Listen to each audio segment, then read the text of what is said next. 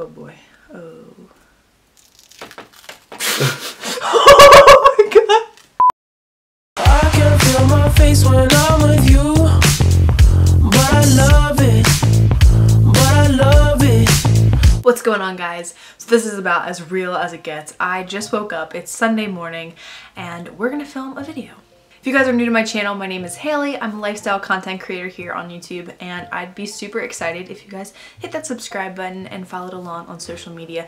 Make sure you guys click on the bell so that way you're notified of when I post new videos.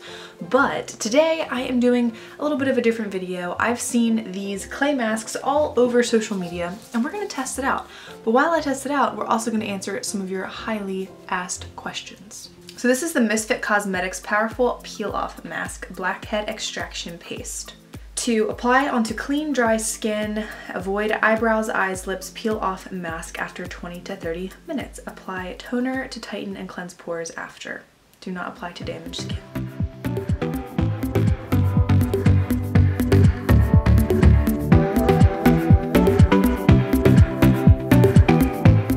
And now we leave this on for like 20 to 30 minutes. Should we answer some questions? The first one is, how do you know when you friends are being honest? How do you find good friends? It seems like you have a great friend group.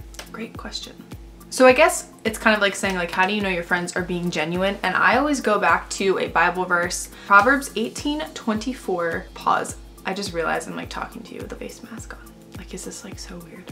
Proverbs 18:24, a man of many companions may come to ruin, but there is a friend who sticks closer than a brother. Proverbs 13:20 also says, he who walks with the wise grow wise, but a companion of fools suffers harm. So it just kind of talks about like being in the right friend group. So I have a few friends who I don't see very often, but when I do see them, it's like I saw them yesterday. And that's like the true definition of a friend. Those people who understand that you're busy or that you've got things going on and are always going to be for you, like, no matter what. So I think the three top qualities in a friend are understanding, compassion, and love. You have to truly love somebody. I really just, this face mask, I can't take myself seriously.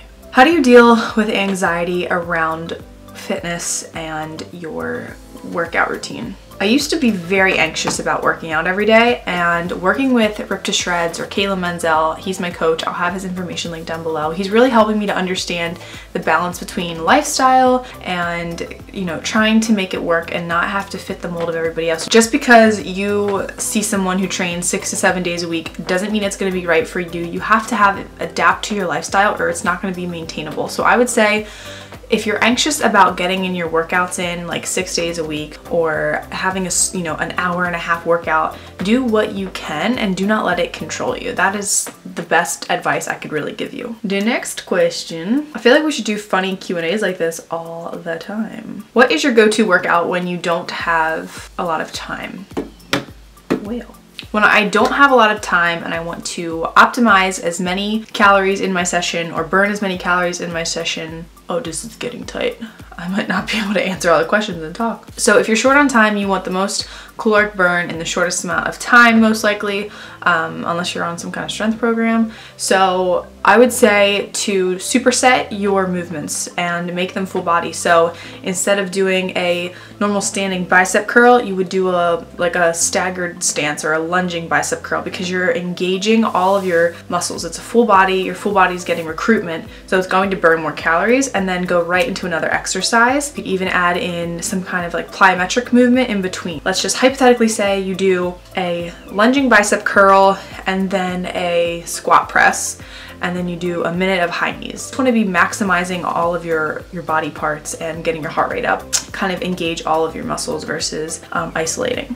How did you know you wanted to be a YouTuber?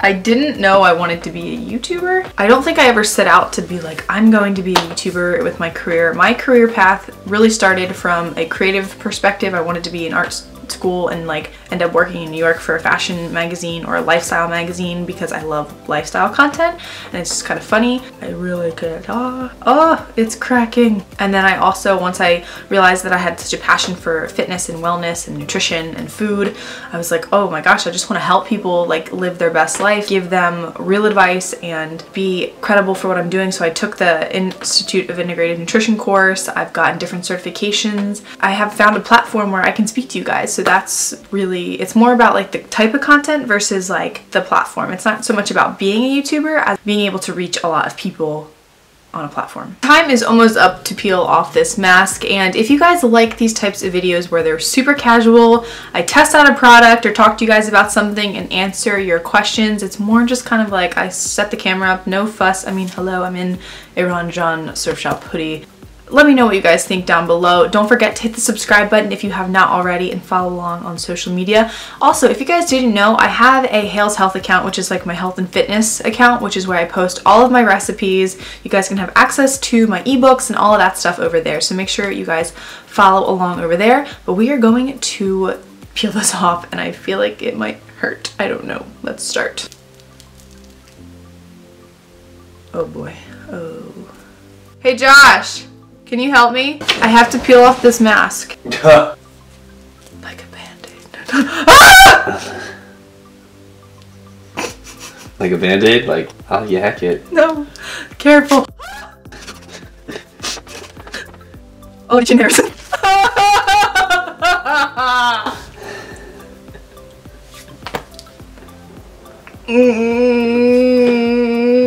Ow. It's not so much painful, it's just like, I hope you guys are enjoying this. I definitely would say my skin feels really clean right now, which is awesome, because sometimes I feel like masks just exfoliate. They don't really take anything off. So I understand how this is like extracting the blackheads. Like, does my skin feel really soft right now? Yes. Wow. We should do your chest. No. Oh my gosh. Oh my god, do you know how much I died?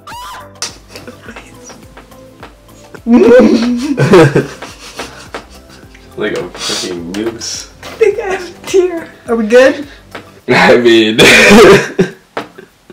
Okay, I'm gonna go wash the rest of this off and I'll be right back. Okay, so now that we got that off my face, that was hysterical. It's really not that painful. It's just like, kind of like taking off a band-aid, but not as bad. I'm not saying this because I was sent this product, but my skin is really, really soft and feels extremely clean.